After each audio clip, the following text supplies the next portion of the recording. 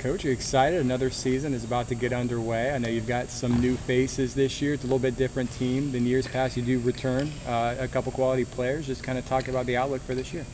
You know, we did talk about turnover. This is something that we've had to address in the offseason. We have 5 new players this year, and that's as big of a turnover as we've had in a long time. Of course, we're returning a lot of key starters, so that's going to help us out. The maturation process should not take as long. You know, but you bring in 5 players that you expect, you know, could have a role on your team, and you have to go through those changes of developing systems and protocols and whatnot during the preseason. So really, that's what the next 2 weeks is about. Hey, fellas, hang on just one quick second.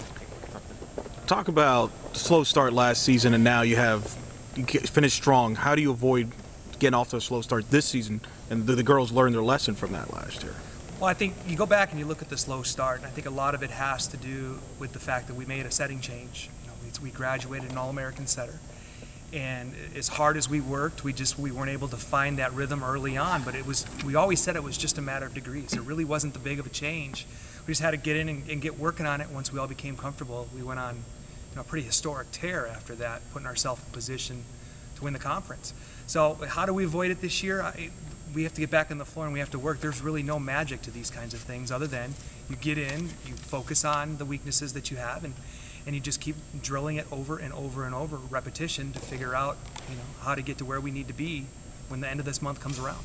What are some of the challenges that you now face going into the season? That half the opponents that you're going to be seeing in conference are, of course, old hat, but the other half are not so much, and so and especially, you know, teams that are as good as Louisville is, for example. Right.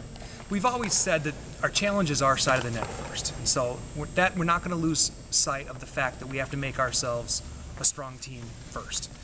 Yes, we're going to be facing a lot of new opponents, some of which are higher quality opponents than we faced in the past. You look at Louisville, you look at UConn, you look at Cincinnati. I mean, those are teams that are perennial top-level, top-tier teams inside of the former Big East. And that's going to be the measuring stick. But for right now, we have to be the best that we can be before we think about going in and try to take, you know, those guys down. Obviously, that's the goal. Our goal is to win this conference. We're making no bones about it. Our goal is to be in position to win the first American Conference championship for the school. But to do that, we really have to focus on ourselves first. We've got a lot of new parts that are going to be coming in. We have to become much more consistent in the setting department. We have to become a lot more consistent and out of system, because the opponents that we're going to play are going to keep us out of system. We have to be comfortable out of system. We have to thrive out of system. Our outside hitters have to be able to terminate balls out of system. The thing that I don't think we lack at all, we don't lack athleticism. We're going to be as athletic as anybody in this conference. Now, how do we use that athleticism to our strength, you know, instead of it being a weakness? We graduated Meredith Murphy and Danny Harrison, 2 four-year starters in the backcourt. That's the biggest thing that we really need to replace. That's a lot of passing and a lot of defense. Now, I have a lot of confidence in the players that are coming in, including our transfers. I think we have an ability to fill that hole. How long is it going to take? I don't know. We won't know till tomorrow, and we won't have a better idea until we get through 2-a-days. How's the leadership on the team kind of looking at? Is that developing still? Do you feel like you've already identified the leaders? How do you kind of identify the leaders on the team? You know, we do it kind of in a unique way. We let the team identify who they think the leadership is. I think a lot of time coaches, you want to force a leader upon the team, and it just doesn't work out. Our team's got a good head. You know, they're great kids in the classroom, they're great kids off the court, they know who should be their leaders.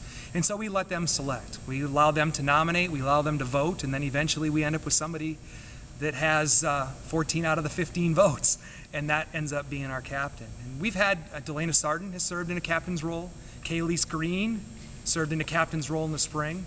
We'll see what happens when we come out of here in the fall, but the leadership has always been solid because the maturity and the internal belief system and you know, just kind of the way we do things, our way of doing things has taken hold. And so really, no matter who the captains are, the team seems to follow in a pretty tight line of what we're trying to do. I know a lot of teams are in camps right now, NFL teams, college football teams. Obviously, you're about to be in a camp. What is a typical day like for your team? Do you have them all day? Do you have 2-a-day practices? Is there a lot of film study? Sure. I mean, for volleyball, it really depends from year to year. When you have a veteran team, you don't have to spend quite as many hours. You really work on system. We don't have that, I don't think. Not right now. We're not going to treat it like it's a veteran team. We're going to treat it right now like there's a lot of new people, and we're going to have to go back and just do a lot of teaching. So it's going to be 2-a-days, plus plus probably an extra mini session, a film or walkthrough on the court, or just a passing practice or something like that. So for right now, they'll be going from 9 until noon. We're going to take a long extended break, and we're going to start again at 6:30 and go from 6:30 to 8:30. That's a little bit later than what we've normally done, but I want them to have a good 5 to 6 hours of break in between so we can go hard in both sessions. That's going to really allow us to figure out who we are and get our skill level up to the position where we can be a good system team, and then our system to be up to a level where we can be a championship caliber team. I know you've been playing USF the past few years. You've really tried to promote it as a rivalry. I know it was one of the first volleyballs you had here. Obviously, they're a conference team now, a little bit different than years past. I believe it's the first American Conference game. I think that's what September 27th. It's right the eve before the South Carolina game. So are you excited about having that be a league rivalry now? And you hoping to get a lot of fans out here for that first game? Yeah, no doubt about it. I mean, I don't know what more a fan could want other than UCF versus USF and something that really matters now. By the luck of the draw, we get them here first, and we get them here on a really big weekend. And I think that's just got to be one of those weekends that's cross-promoted between football, volleyball, soccer, whoever else is in town. That's got to be a UCF all sports weekend right there, opening weekend in the conference. So, yeah, that's always going to be a rivalry for us. We don't shy away from that, and I wouldn't expect that they would either.